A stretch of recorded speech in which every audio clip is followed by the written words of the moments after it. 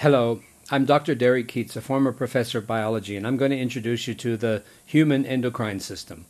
We will cover the basics of the endocrine system, where the components of it are located in the body, and we'll introduce the concept of hormones. The human body. We all have one, even me, for the time being anyway. But how well do we know our bodies and how they work? Perhaps not as well as we might, huh? The human endocrine system is an exciting part of the life sciences curriculum because it's all about us, our bodies, and how they work.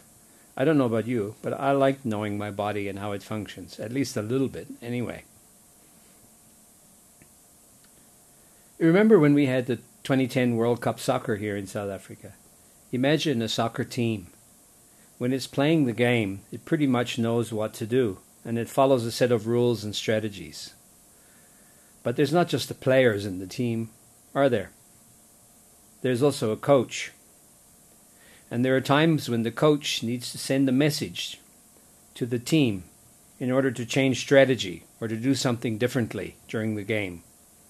There are signals that the team have agreed to for doing this. We can think of our body as a team. Mostly it knows what to do, but sometimes the endocrine system coach needs to get a signal out there to change something. So the endocrine system is like a coach signaling the players within our body to change something. Only there's not just one coach, there's several, and they're not all in the same place. So let us start with the location of the components of the endocrine system in the body. There are components located in and around the central nervous system, components located within the alimentary system, and components located within our reproductive system. The central nervous system components of the endocrine system consist of the hypothalamus, a portion of the brain that links the nervous system to the endocrine system via the pituitary gland, the pituitary gland itself, which is a small pea-sized protrusion off the bottom of the hypothalamus at the base of the brain, the pineal gland, which is a small body about the size of a grain of rice, and the thyroid, a large gland found in the neck below the thyroid cartilage, or the Adam's apple as we refer to it. The alimentary system components consist of a number of well-known organs and glands. It includes the liver, whose function includes detoxification, protein synthesis, and production of some of the chemicals necessary for digestion. The stomach also plays a role in the endocrine function. After the stomach, there's a small curved region that is actually the first section of the small intestine, and it's called the duodenum, which, not surprisingly, plays a role in the secretion of hormones involved in digestion. The pancreas is involved in regulating metabolism, and aside from its endocrine function, it's also a digestive organ, secreting pancreatic juice containing digestive enzymes that assist the absorption of nutrients and digestion within the small intestine. The kidneys are organs, substantial organs, and they serve several vitally important regulatory roles.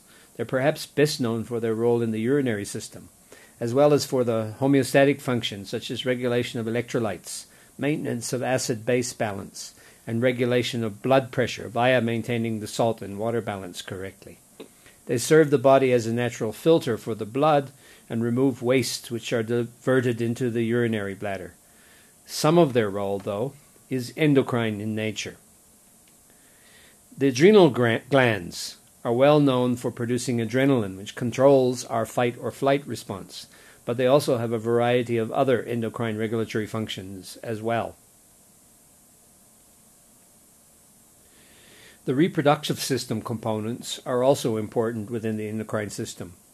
You may recall that gonads are the organs that make gametes. In males, they are the testes, and in females, they are the ovaries.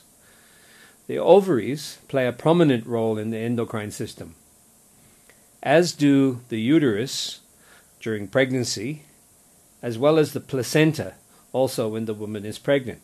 In males, the testes also serve an endocrine function. Now let's go back to our soccer team.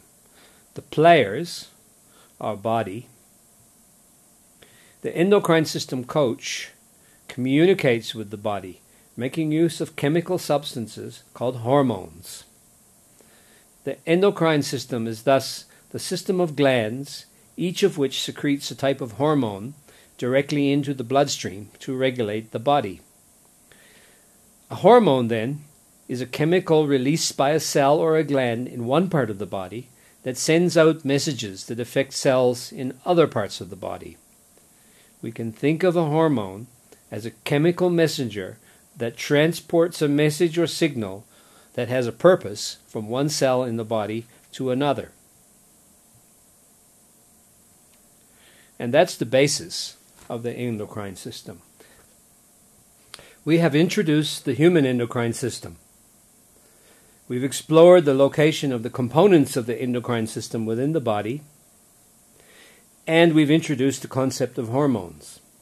In the next section, we will look in more detail at hormones and some examples of how the endocrine system functions. I'm Derek Keats, and this resource is licensed under a Creative Commons Attribution License.